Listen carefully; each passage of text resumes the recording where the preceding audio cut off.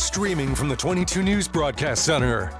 This is 22 News at 4 p.m. Digital Edition. Good afternoon, everyone, and welcome to 22 News at 4. I'm Ciara Speller. We're going to have your top stories at 4 in just a second, but first, we'll have a look at that commuter traffic and weather. We have 22 News Storm Team meteorologist Adam Stremko here on this Friday. How's it looking out there on the roads? Well, Ciara, so far so good. Not really any big problems out there. Here's a live look. You can see Interstate 91, for the most part, traffic is moving pretty smoothly up and down 91 in the Springfield area. Seeing some delays down towards Long Meadow, slowing down a bit that way. Also Route 20 in Wilbraham getting a slowdown there. And if you're going to be traveling the Pike East, especially as we head out towards Charlton, that area, Palmer, you're seeing that the I-84 and Mass Pike where they kind of connect, some slowdowns there. So count on some traffic if you're going to be heading in those directions. Out to the west, though, Route 20, Mass Pike, west of Westfield, looking pretty good right now. Let's take a look at the temperatures out there. Beautiful day. We have some great weather, lots of sunshine, and temperatures 70s and 80s. 80 right now in Springfield, 82 Westfield, Northampton at 80, 85 in Greenfield. So it's on the warmer side in the valley, but look at the Berkshires, only in the 70s. 74 in Pittsfield, 77 in North Adams, and nice and comfortable. Look at these dew points.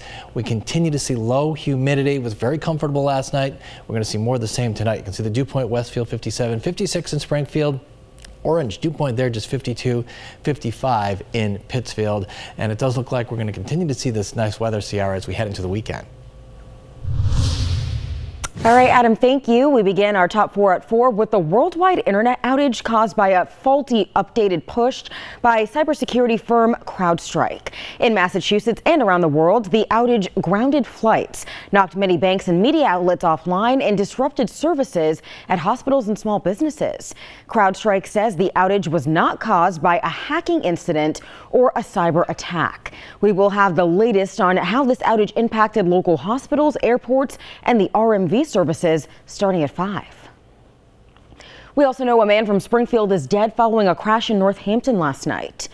Northampton Assistant Fire Chief told 22 News they were called around 9 p.m. last night for a 2-car crash. The Northwestern District Attorney's Office confirmed that a 62-year-old man from Springfield has died, and there is a possibility that it was a medical incident. No charges have been filed.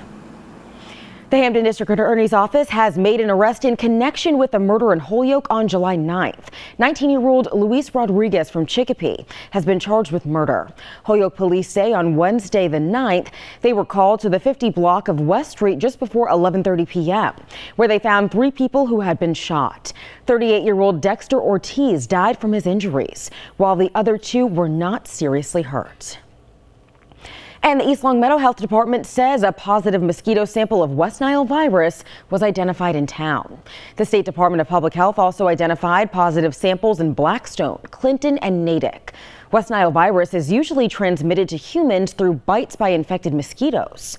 The virus can infect people of all ages, but people over 50 are at a higher risk for severe disease. So far, no human cases of West Nile virus have been reported. All right, Adam, let's bring you back in for another check of what we can expect this weekend. Well, the good news is, Ciara, it looks like more of the same. This nice weather is going to continue right into the weekend. Here's a look at our skycast. And as we head through this evening, we're going to be dealing with mostly clear skies once again tonight. Low humidity, so temperatures are going to be dropping down into the 50s and right around 60 degrees as we head into tomorrow morning. So nice and comfortable. You can continue to keep those air conditioners off, open up those windows. As we head through the day tomorrow, we're going to see a little bit more in the way of clouds. And there we are at 7 a.m. seeing some clouds working on in.